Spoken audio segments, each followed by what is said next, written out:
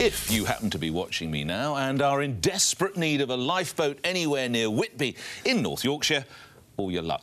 Don't expect the brave men and women of the RNLI to save your life anytime soon, as they've lost half a dozen of the bravest of the brave in a row over coffee mugs. Yeah, talk about a storm in a teacup.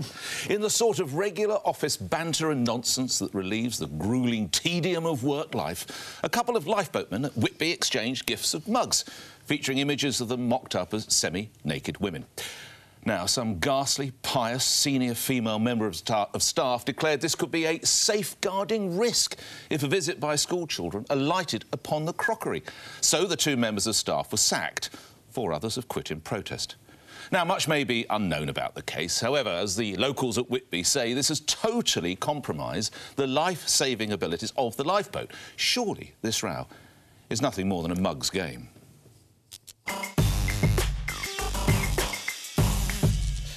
The king of puns. Thank you. Well, this case has confused me because we don't know much about it, but from what we do know, we know that one of these men that was stood down, as the RNLI has said, was volunteering for them for 15 years. Yeah. It's a volunteer organisation, it's a charity. Well, they've saved Can a mug be inappropriate, Majid? No, that's why I'm saying I'm a bit confused, because I think there's only one way in which I can understand what's gone on here, is that if it was targeted abuse, if one of the female other volunteers had made a complaint, but we haven't even heard that. No, there are two female colleagues who said they weren't offended. Who said they were not offended. Yeah, so that's why I'm so confused. Now, you know, just to give the benefit of the doubt to the RNLI, let's read what they've said about it. They've said these were serious conduct issues which go beyond media speculation around the production and use of offensive mugs. One volunteer was stood down for social media activity which targeted a member of the RNLI staff without their knowledge and used graphic sexual images which went far beyond banter.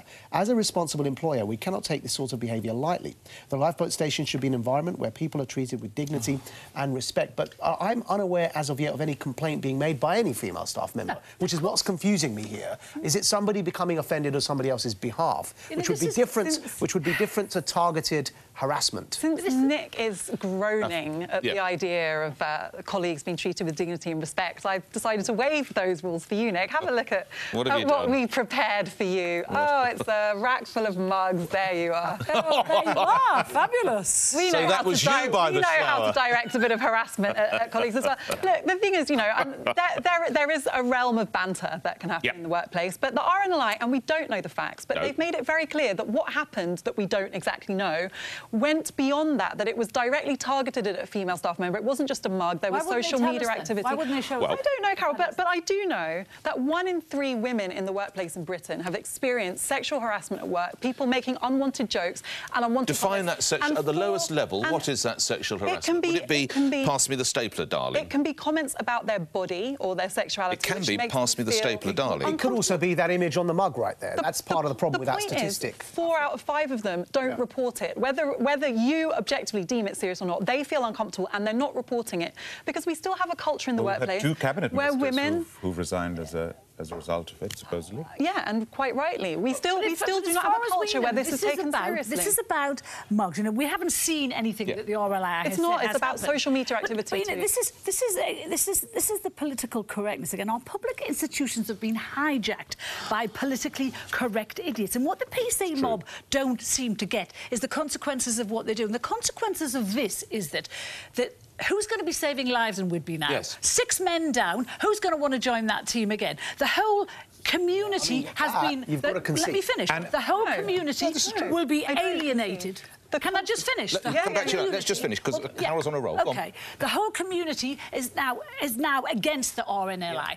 RNLI workers all over the country are considering quitting over this because they're so angry about it. And let me finish. And donations to the RNLI, people are saying we will never contribute again. So what good did this do? In a moment, Kath, you wanted to come in then. No, I was going to say the consequences of this are going to be that when people so bravely volunteer with the RNLI in future, they'll know that there is a zero-tolerance policy possibility of sexual harassment in the workplace, which is the only way to tackle a problem that is pervasive in society. Really, let's keep this absolutely in perspective. We are dealing with the RNLI, an institution that has saved over 150,000 lives, that is reliant entirely on volunteers and on public donation. The public loves the RNLI. They support the RNLI. We appreciate the RNLI.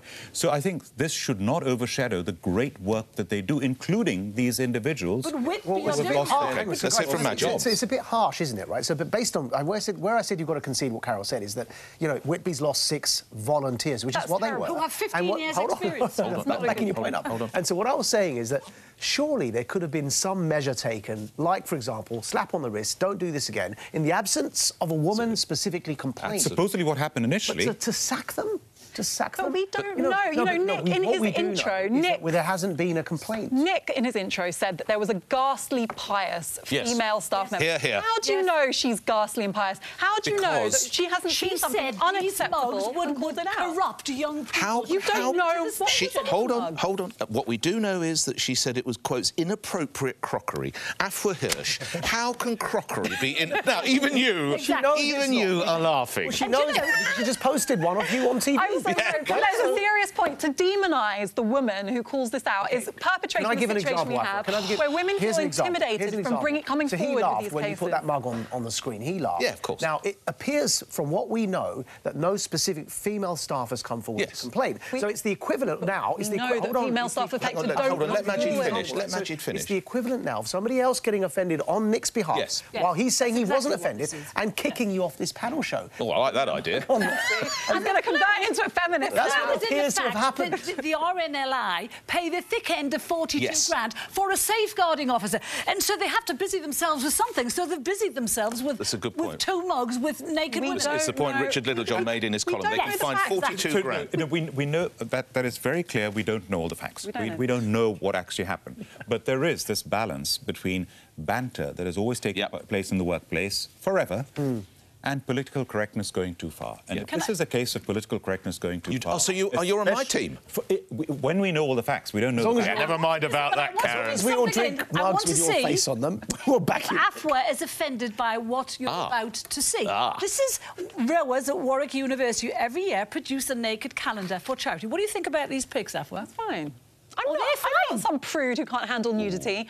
What I have a problem with... This woman at the RNLI was. What I have a problem with is behaviour that makes women feel uncomfortable in the workplace. We have a long history of that in Britain. We have a long history of women so men not might feeling feel uncomfortable by that in the workplace. Well, fine, then raise it.